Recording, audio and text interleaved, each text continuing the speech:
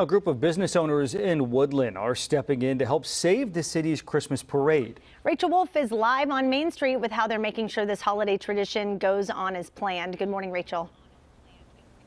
Good morning, and I can feel the excitement building because just in the last few days since we shot this story, we're starting to see more Christmas decorations just like that right here on the plaza, where this will all unfold December 10th. You know, that Christmas tradition of the parade had been canceled for the second year in a row.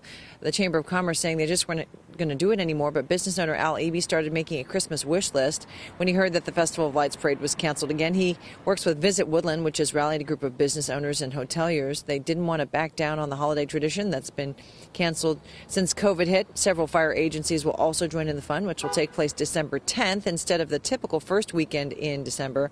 Eby says it just had to happen.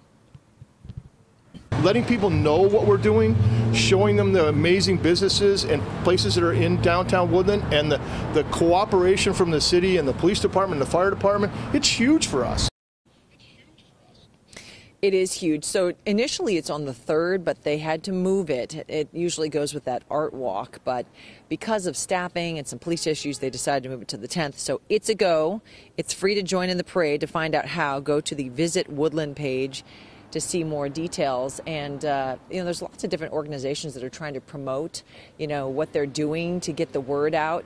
Why not come and be in the parade here downtown, get people to come in, cross-market it, bring people down here.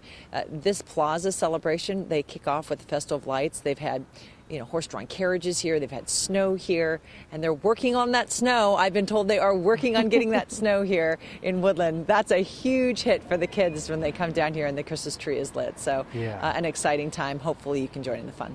It is so much fun. All right, Rachel, thank you very much. Appreciate that.